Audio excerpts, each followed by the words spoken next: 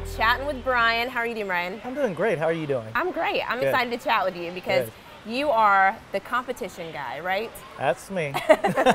So explain to me kind of what you do with the competition teams here. So once the kids have gone through rec, and we might see some that they just have way too much energy and ability to control their bodies. So we let them come over to pre-team, and from there, if they look good, they can go into team. Sometimes they go straight to team.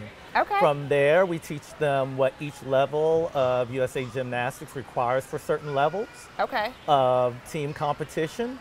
And we go from there, from little baby 5-year-olds where we do baby shark routines, all the way to level 10 where we're doing double backs and tuck and layout position and twisting and all that stuff. My goodness, that's awesome. I love that you can grow here. You know, you start as a baby and you can just grow up through a competition level. I think that's really cool. Yes. So you guys have the Myrtle Beach Cup. Tell me about this. Yes, Myrtle Beach Cup. It is a competition that we do with Sports and Beyond. They are out of Virginia. Okay. We work together on putting together an early meet for especially the higher level gymnasts in December. That's normally not the time where we normally really start our season. Okay. But it's a nice little warm up where they get really good competition. About 1,000 gymnasts have averaged coming into our meet. And how long have you been here?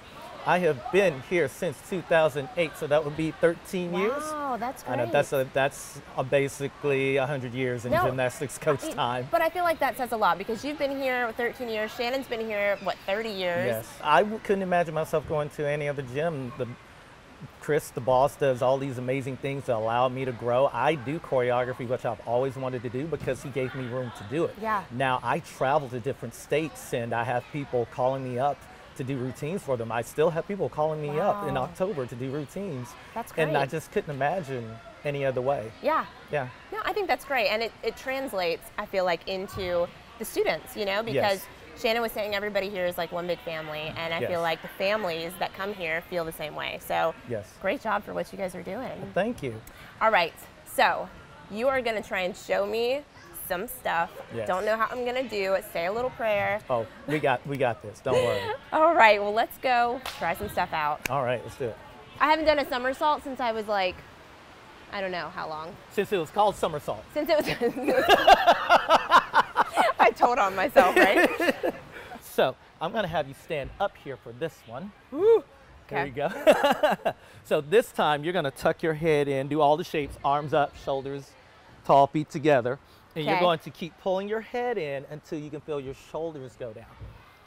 Okay. Ready? And you bend your arms a little bit. Tuck your head way in. Now bend your arms more. Bottom up in the air. There you go. Oh gosh, I'm nervous. Okay. I've got you. Bend your arms. There you go. And then push through your toes. Better. Now we roll faster. Good. Good job. This thing right here is a big old roadblock. It'll make you bump and go a little slower. So man, good that's job. Crazy. Awesome. Who knew? So technical. Right. Wait, can I have a demonstration, Brian? Can you show me this? I can demonstrate. Okay. I can demonstrate this. Okay. All right. So I'm here. I keep my elbows in. If my elbows go out, my chest goes out, and then I don't have my round back anymore. Okay. So I want elbows in, so I have my round back. I go back, push, stand.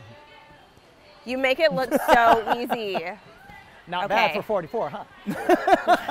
It's about to be bad for 34, so. No, you got this.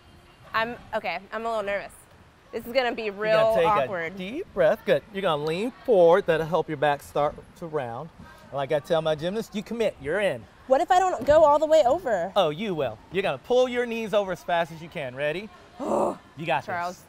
You got this. Elbows stay in. Remember that. Elbows stay in. You'll go over every time. 1, 2, 3. Knees over. Push. Woo! There you go.